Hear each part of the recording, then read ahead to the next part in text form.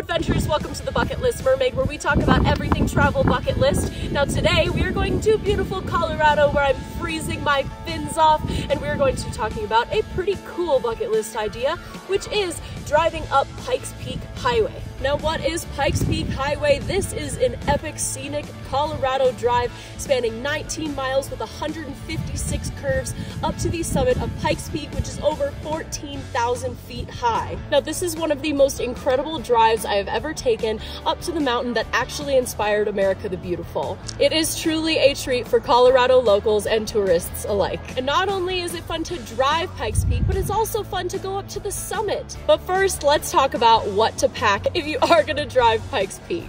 Now, I would definitely, above all, bring layers. And I cannot stress this enough. It is over 14,000 feet and it is cold up there, even with summer. There's probably gonna be snow and it's freezing. So definitely plan for this. You might feel like wearing a t-shirt at the bottom, but I guarantee you're not gonna feel like wearing a t-shirt at the top. Now, another thing that you need to make sure that you have, and it is really important, is a full tank of gas. They will actually check this at the toll gate because there are no gas stations along the entire highway and you do not want to run out of gas on this highway. More things that you can bring: water and snacks, sunscreen, even some sunscreen and hiking boots if you want to stop the car and go for a tiny little hike.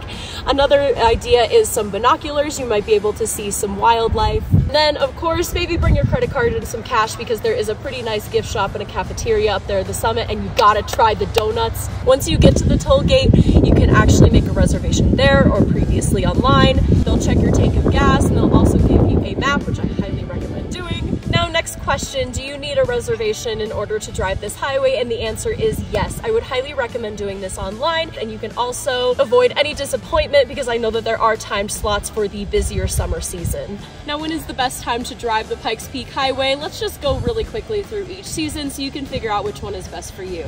Now, number one is summer, which is generally June through August. This is going to be very crowded, very heavily trafficked. You're going to need a timed entry for your reservation. However, there's going to be no snow, so it's generally going to be safer. Next is fall. This is honestly my favorite time to go because I love to see the aspens and it's less crowded. Now, there is a chance that you are going to get that top section closed because the weather can be a little bit more unpredictable during this time. And next, winter. I would be very hesitant to go during winter because there is a lot of snow. It is prone to closures. It's not very safe. If you see these videos, this road is a little sketchy to drive and some of my family members won't even drive it. So I cannot even imagine doing this in snow. And then lastly, spring. You might get a few wildflowers during this time. However, this is still a very snowy time for Colorado and it is prone to closures because the weather is going to be really unpredictable and they don't want you sliding all over the place in the snow. And how long does this take you? They recommend a minimum of 2 to 3 hours. When I went, I thought that this was going to be enough time. However, I'm a very lazy and slow traveler, and I got out all the time, and I took pictures, and I mermaided about, and therefore, I spent a lot more time up there, and they do close the gates at a certain time, so just make sure that you are actually back down from the summit to avoid any complications. Now, you might think that you just drive straight back up and drive straight back down. However, there's actually a lot of stops that you can make along your route. That's why it's imperative to grab a map from the toll gate because there are a ton of little stops that you can stop, you can hike, you can take photos, and I would definitely ask the toll gate attendant what they would recommend. So I would make sure to budget extra time so that you don't miss out on these stops in addition to the summer. What I would recommend is going in the morning at the toll gate, grabbing a map, and then each place that you want to stop, just mark it on the map, go straight up to the summit, enjoy the summit, and then on your way back down, depending on how much time you have, stop at everything you marked on your map previously. Now, next is driving Pikes Peak Highway dangerous? I would say no if you know what you're doing and you follow all the rules. Now, there are some places that are a little bit sketchier, as in you're driving these higher mountain passes more towards the summit that don't have any guardrails. I would say that this can be a little bit unsettling for people who aren't used to mountain driving. However, if you go slow and you're just not intimidated by the person behind you, you should be just fine. If there is slippery conditions and snow, the road is going to close. They're not going to send you up there in dangerous conditions.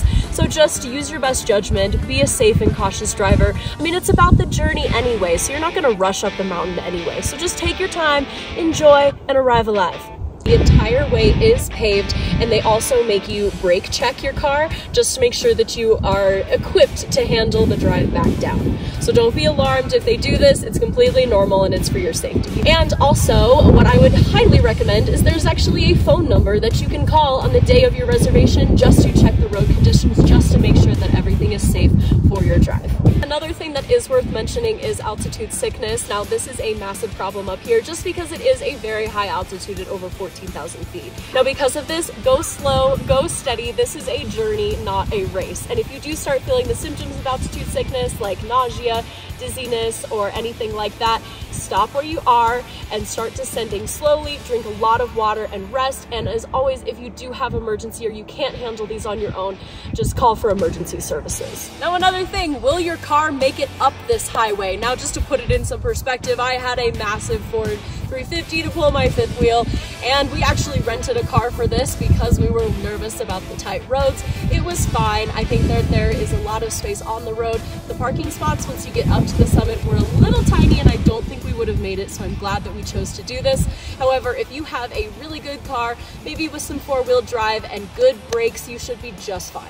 And next, is it worth it to take the cog rail or drive? And my advice would be to do both. I have done both since I am a Colorado native, and I prefer both of them. They are just different experiences. With driving, you have leisure, you have the freedom to do your own thing, you have more time at the summit, but with the cog rail, you just get to sit back and relax and just watch the mountain views. You have trains, but the only thing is that it's a little bit crunched for time, and I have pushed it a little bit with my timing on these cog rails. I think it is really up to you and what you feel. If you don't feel safe driving the mountain roads, I would go for the cog rail, but if you just want to take your time and enjoy the experience, I'd probably go for the drive. Now, what should you do once you reach the summit and your destination? Honestly, the first thing that I would do is get warm in the Summit House, which is newly renovated and it looks stunning, and go grab a donut. I don't know why these donuts are so good. It's the only donut that is made at this altitude, and they're magical.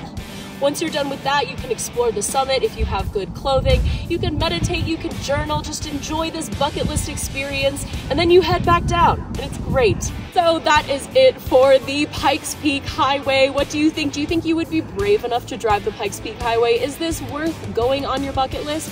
Make sure to let me know below so that I can support you on your bucket list journey. And as always, thank you so much for liking and subscribing this video so that I can keep bringing you free mermaid content. Thank you so much for watching, and happy bucket listing. Now, if you excuse me, I'm gonna go warm up my fins because I'm so cold.